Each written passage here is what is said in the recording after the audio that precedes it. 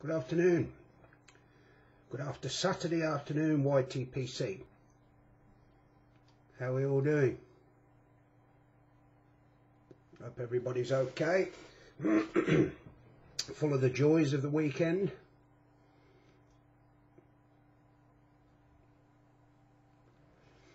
Right, before we get cracking, a little bit of housekeeping. I'm smoking a little HS Studio, Hong Kong Studio reverse calabash. Great little pipes, affordable and very underrated in my opinion. A great range of pipes made in the Far East.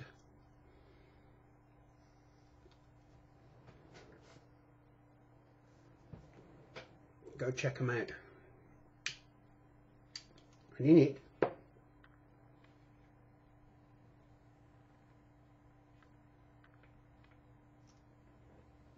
I'm smoking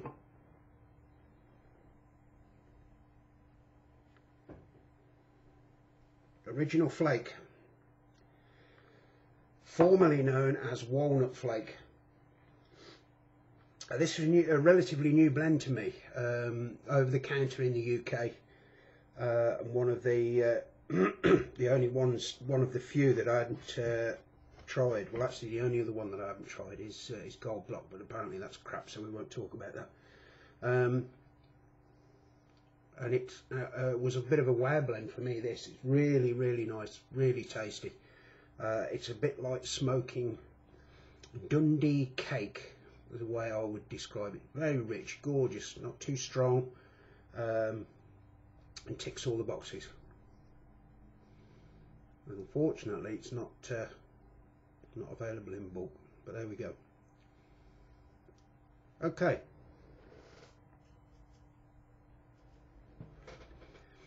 I'm a member of the Pipe Club of London, and every year, as quite a few pipe clubs do, we have excuse me, we have a club pipe made for us. The chairman John Green and president Bernard Allerty get their heads together and decide who is going to make the following year's club pipe. It's towards the end of the year, and over the years we've had Millville, Peterson, Blakemar Briars, Northern Briars, Mastro de Paya, to name but a few. And this year Bernard and John have been over to France, to St Claude. That gives you a little bit of a clue as to the maker of this year's club pipe. Allegedly one of the oldest briar manufacturers in the world. I do apologise. I'll have a swig of Rosy Lee. And here it is. Yeah, you've all guessed right. Chacom. And the shape, certainly a new one on me, is a squat bulldog.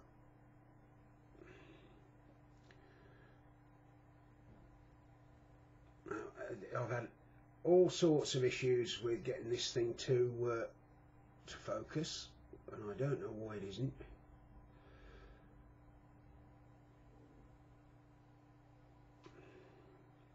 Sometimes it focuses. It's really hit and miss on the focus. But as you can see, it's a gorgeous looking pipe with a silver band, diamond shank. It's actually surprisingly light as well. Quite a shallow bowl. Yay, there we go. Quite a shallow bowl.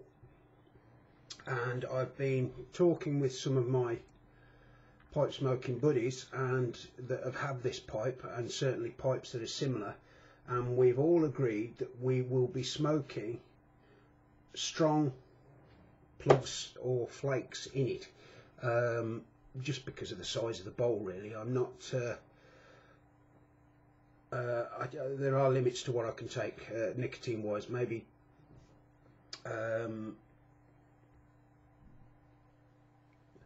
anything stronger, anything strong, twist, stronger flakes, 1792 maybe from Sam Goeth. I'm just going to show you, this is a filter or non-filter pipe. It has an adapter in it. Personally, I'm not fussed about filter, so I'll use it with the adapter in. If we can, hopefully it'll focus on the writing.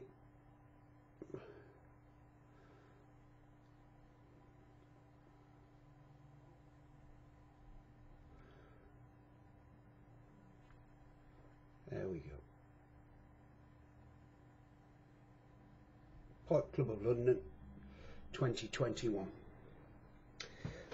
As I say, previous pipes that we've had have been made by Mastro de Paya. The 50th anniversary pipe I showed you the other day, and this is the pipe for 2021. It really is an absolutely gorgeous little pipe, and John, Bernard and Chacom have knocked it out of the park, as they always do.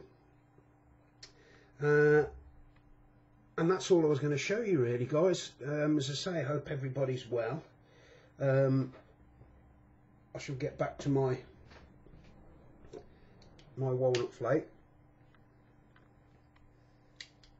A few more things happening this week, so there'll be an update or two. I've got another pipe on the way from Italy. I didn't intend to buy another pipe. I'm trying to cut back a little bit, but the dreaded eBay did its magic again, and should get a delivery or two of baccy as well, so I'll report back on that.